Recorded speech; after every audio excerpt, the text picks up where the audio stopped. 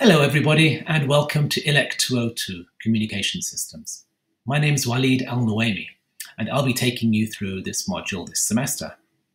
Now it's a 7.5 credit module, but it's a fast-tempoed module full of activity. So there's 11 weeks this semester and there's 11 weeks of activity, something happening every week.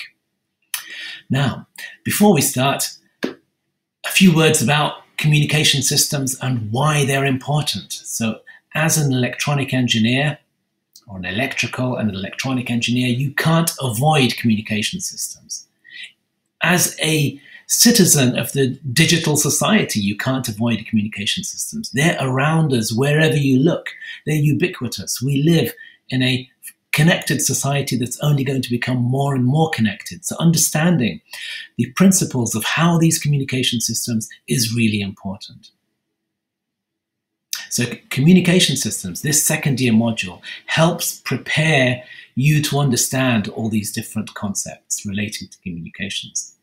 So they won't be enough for you to understand the details of advanced communication systems, and most of these topics you'll be studying in your third and fourth year if you're doing a master's.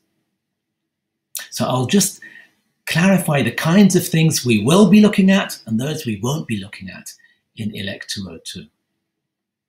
So there will be some familiar concepts, things you've picked up in other modules, such as signals and systems or instrumentation. So you'll come across spectral representations and convolution and frequency domain, Fourier transform, bandwidth, sampling, and all that. You've seen that before, so we won't be assessing you on these topics again, but we'll be using these principles. So these topics will come up fairly frequently.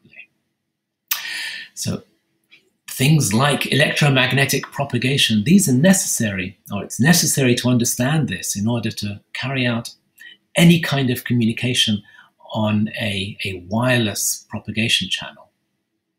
But this isn't something we'll be covering this module. This is something, there is a third year module to look at propagation effects. Similarly, there's a third year module that will look at antennas and antenna design.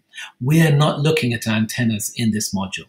We might refer to antennas, we might speak about antenna dimensions, but very briefly. We're not going to dedicate more than 10 minutes talking about antennas.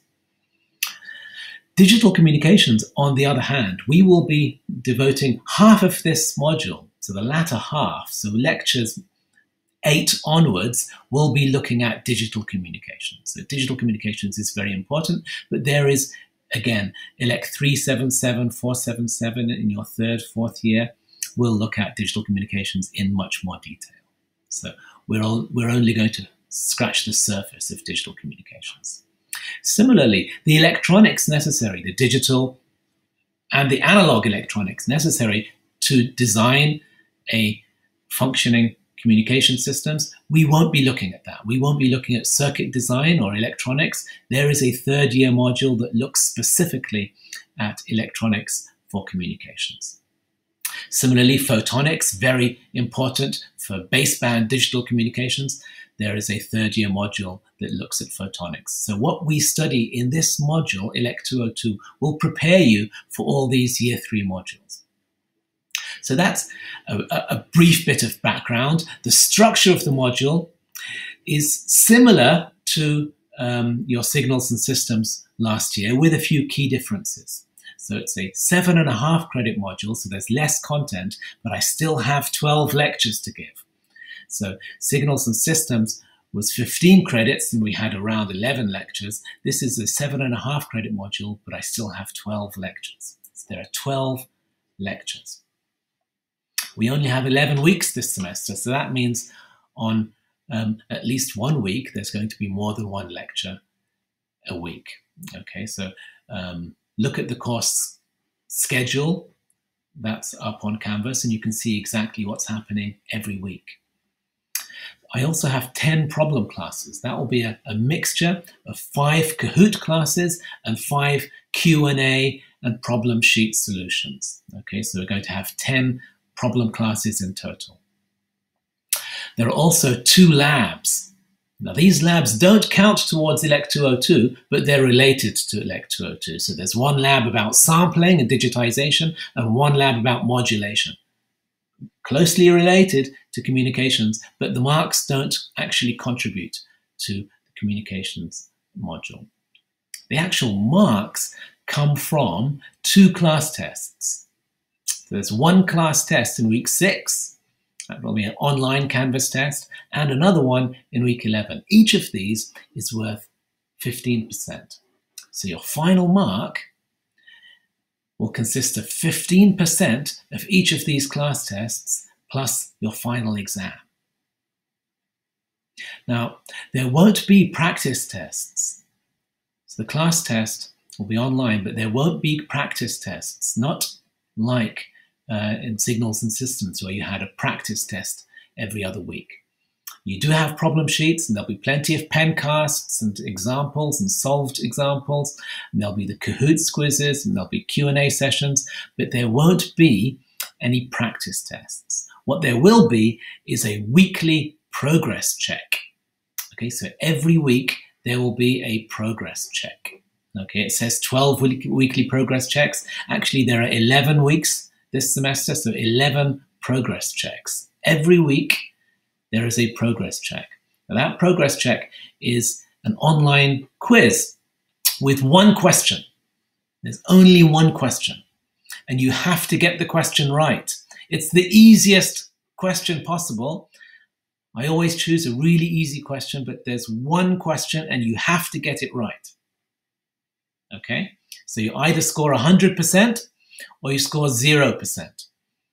Nothing in between. But because the way I've set up the assessment, you have to get 100% in every single progress check. So every week you have to score 100%. There's no possibility of scoring 0. If you score 0, you fail the module. Or at least you fail the class work component of the module. Now, the good news is, even though there's one question and you have to pass it, you have unlimited attempts. So you can repeat the question an unlimited number of times, okay? There's an unlimited number of times to repeat the question. And there's no timer, okay? So there's no time limit, and you have an unlimited number of times to attempt the progress check. But it's only one question, and it's an easy question. But you need to get 100% every single week, okay? That's really important. So that should be in your Canvas calendars. Okay, so that's how the module is going to be assessed.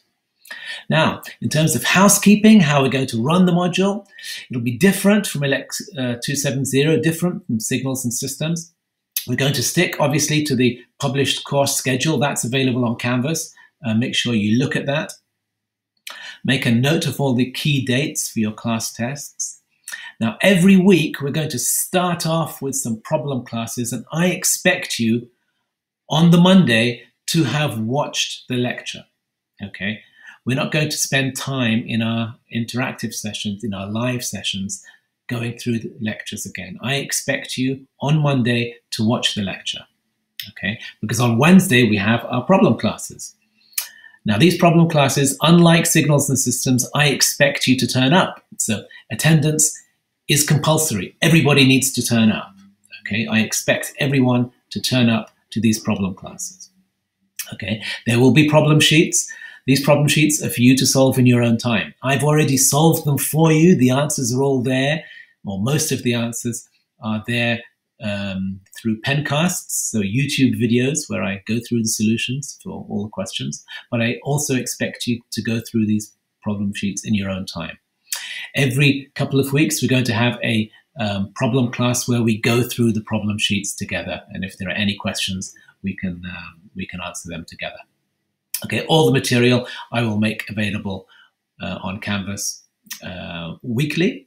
If you have questions, use the discussion area. That's the best place to get questions. Don't send me an email. I won't reply to emails. So if you have any question about the module, put it up on the discussion board.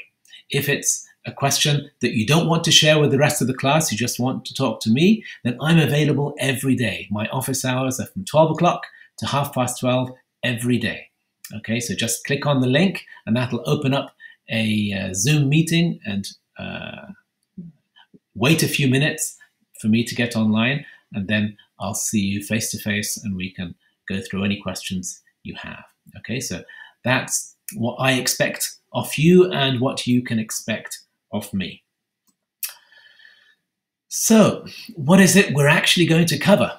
So the material will consist of the lecture notes, so very similar to Signals and Systems. The lecture notes, that's the PowerPoints, the recorded lectures, the problem sheets, and the pencasts to support the problem sheets, the Kahoots, there are 5 of them at the moment, so the 5 Kahoot quizzes, the discussion board to support both of those, and other resources I put on YouTube. Okay, you will need a textbook. Okay, so whatever program you're doing, whether you're doing communication, electronics and communications, or any other program, it's good to have a textbook. I still have the communication textbooks from when I was at university. I bought 2 communication textbooks and I still have them. And I still set exam questions from those textbooks. So it was a really good investment for me. So spend a few pounds buying a textbook. If you can't buy one, borrow one from the library or find one online if it's available for free, and download it. Okay, there are some recommended textbooks I'll show you, but any undergraduate textbook on communications or analog and digital communications should do the job. So these are the ones I recommend. So that last one there, that's the one I actually studied with, obviously an earlier edition, but this is the one I studied with at university. Okay, so these are 3 suggested textbooks. Any undergraduate text on communications should be fine. Okay, so what's the module going to be about? It's communications. In the past, this module used to be called Analog and Digital Communications. So there's an analog component and a digital component, roughly 50-50, but I spend more time on the analog component because there's a little bit more to explain and the digital is a little bit easier. Plus there's a there's a 3rd year module on digital communications. So I don't need to go into too much depth. So when we speak about analog communications, I'm going to introduce modulation. So that'll be my 2nd lecture, lecture 2. Then I'm going to talk about amplitude modulation, AM, and then we're going to talk about FM and PM, which come under something called angle modulation. Then we're going to talk about noise. Then we're going to talk about digitization, which is the bridge between analog communications and digital communications, so sampling and quantization. So you've come across this several times before, but we'll look at it in a little bit more detail in this module.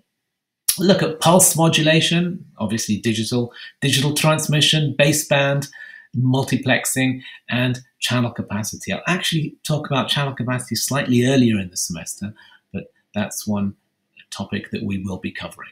So that summarizes the material we'll be covering in ELEC202. Our first lecture, lecture 1, is Introduction to Communications. Now that I will make available to you recorded using the conventional PowerPoint medium. So lecture 1, Introduction to Communications, will be recorded separately, and I expect you to have watched that by the end of the first week. So I hope you found that overview helpful. I look forward to teaching you this semester. I hope I managed to make this module interesting, stimulating, relevant, and fun. I can't promise to make it easy for you, but I promise I will do the best I can to make it easy for you to do well and to succeed. It isn't a difficult module. Students generally do very well on it. I give you every opportunity to do well, and I will be supporting you at every step along the way. So good luck, and I'll see you at our next session.